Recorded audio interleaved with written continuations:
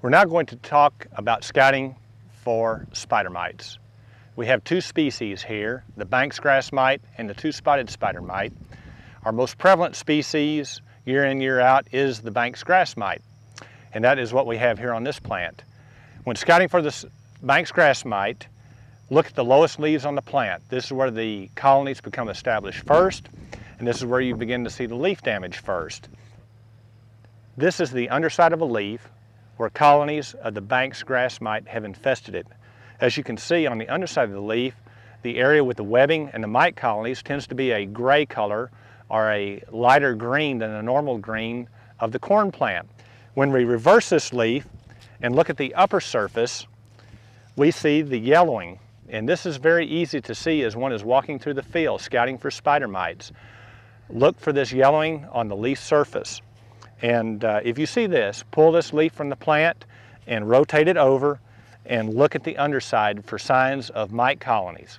Excellent. One reason we are concerned about the Banks grass mite damage is that they do increase stress on the plant. They are sucking juice from the plant, and over time they can cause a desiccation of the leaves.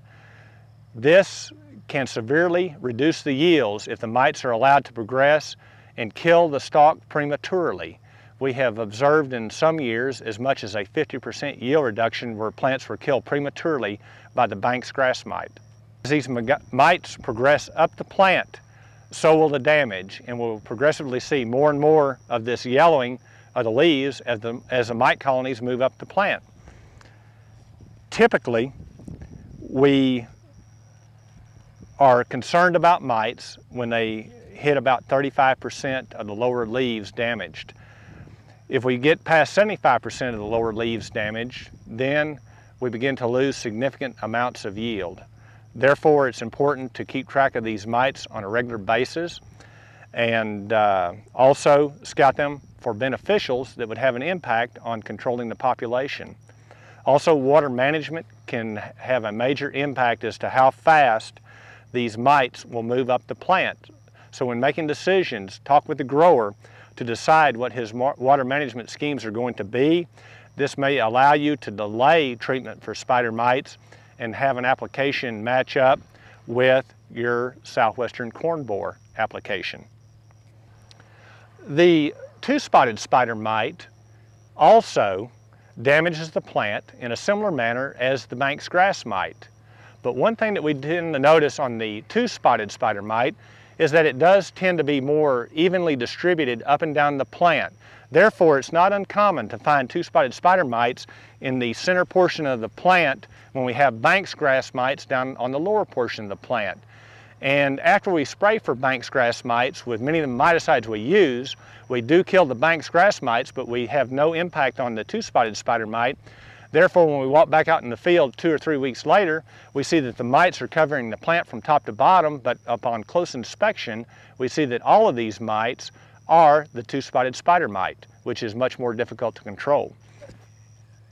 The way we tell the difference between the two-spotted spider mite and the Banks grass mite is by the type of damage that is caused on the plant. Typically, the Banks grass mite causes the yellowing of the leaves that you can see from the upper surface. When we have two-spotted spider mite colonies on the undersurface of the leaf, we tend to get little specks of what we call stippling of the whole leaf surface, and it looks like tiny little white specks all over the whole leaf. Also, the webbing from the two-spotted spider mite tends to be more dense.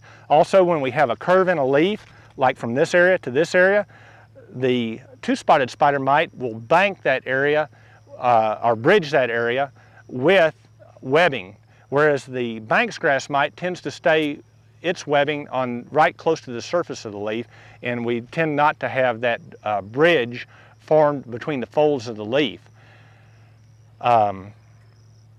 Another way we can tell the difference if you have a hand lens is look at the mite with it, usually a 10x hand lens.